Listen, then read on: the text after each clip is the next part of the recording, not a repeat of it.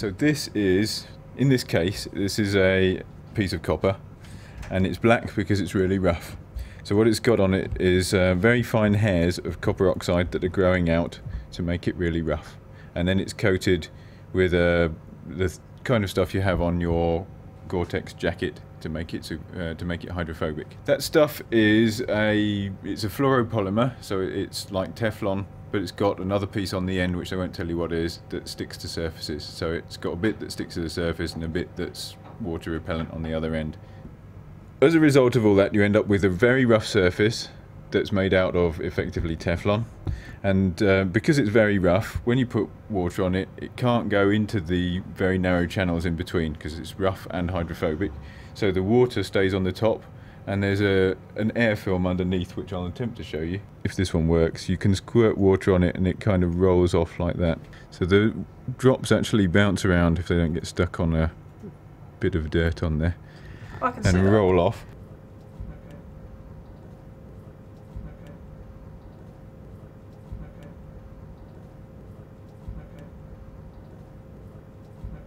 So this is glass coated with exactly the same stuff. So if you get some, try and put a drop on it. If you put a drop on it like that, then it sits on there with an angle underneath it that's a bit higher than 90 degrees. So there's a bit of a drop sticking out above the surface. And if you pour it, it kind of slides off like that. But these surfaces, they have a much higher angle, so the drop is nearly a whole drop.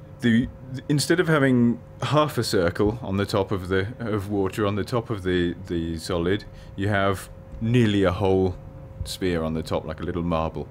And if you do that, then the drop, instead of sliding off like a snail, like these do, they bounce off like the ones did previously.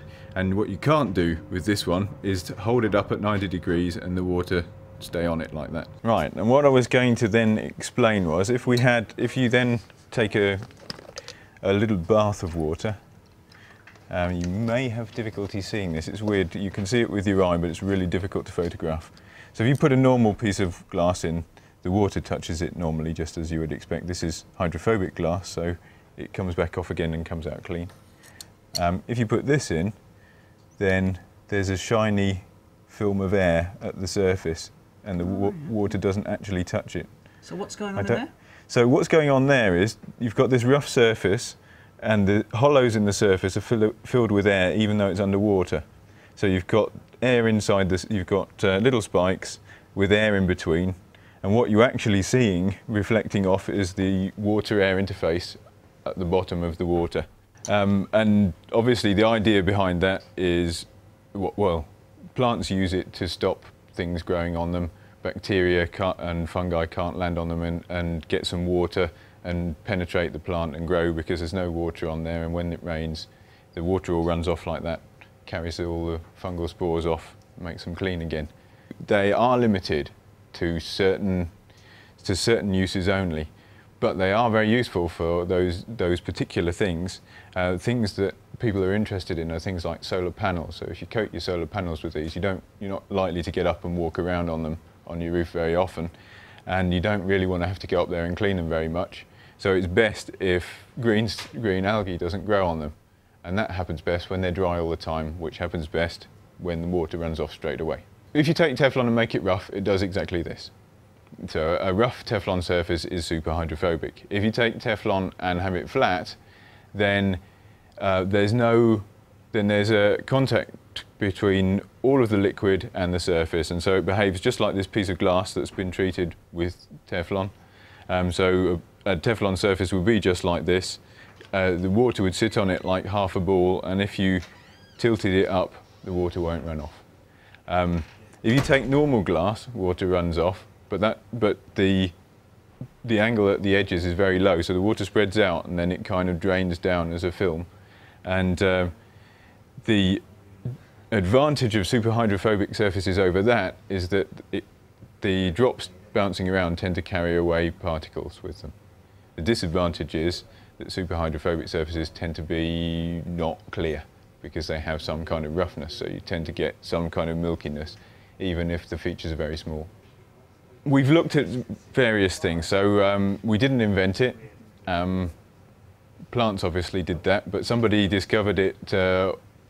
People discovered it in different ways. So the initial papers were on fabric. So Gore-Tex, well, before Gore-Tex even, people coated fabric, coated cotton with different things to make it waterproof, and they noticed that it behaves in an odd way, unlike a flat surface. And that was in the 1960s sometime.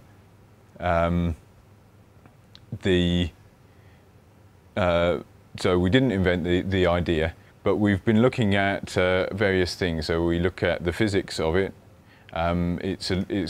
It's unusual. It has unusual physics because the water is not really in contact with the solid at all. It's kind of floating above it, and it behaves as a strange composite of a drop that's sort of suspended in the air and a drop that's on the surface. And there's a lot of uncertainty over why it does things. So we investigated things like that. We investigate the spreading of other liquids on them. So if you take something that does spread on it, it spreads out faster. And it spreads to a lower angle as well, but what we discovered was that it spreads out faster than it could on a flat surface. So we do research for research's sake, but we like to keep an eye on end goals. And both phenomena, so super spreading and super non-wetting, are reasonably exciting. So a lot of industrial processes like to coat things with liquids, and the speed that you can do that is governed by the rate of spreading. And so obviously if you can spread faster, that's better.